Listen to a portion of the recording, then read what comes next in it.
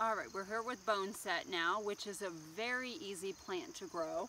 It can grow in full sun to part shade conditions.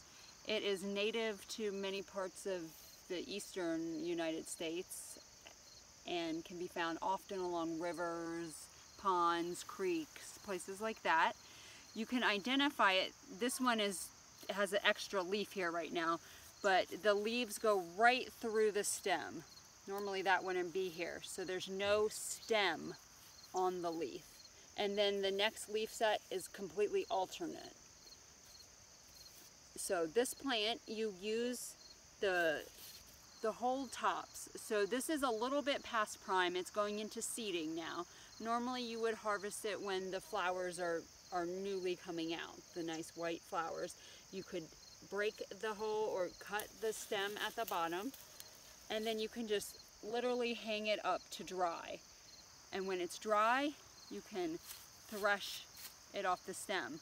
If you're gonna save it, it is better to do this after it's dried because the leaves do bruise easily, but you can make a tincture of it fresh, which is a herbal extract that we're gonna talk about in another video on how to make those. But very easy to grow from seed. You could buy a plant of it, and then one plant could produce many seed, and it could seed out for you on its own. So, and then each plant forms a bigger clump and seeds out. So you'll end up with more plants very easily.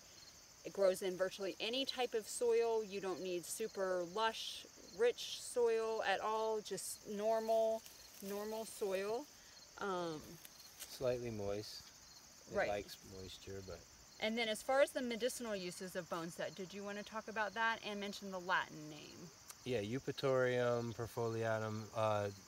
This, again, an amazing plant. That's why we're suggesting that you cultivate this plant, because it's easy to grow and has many uses. Right now in this COVID drama, it's one of the plants that's one of the few that's a specific for dry cough.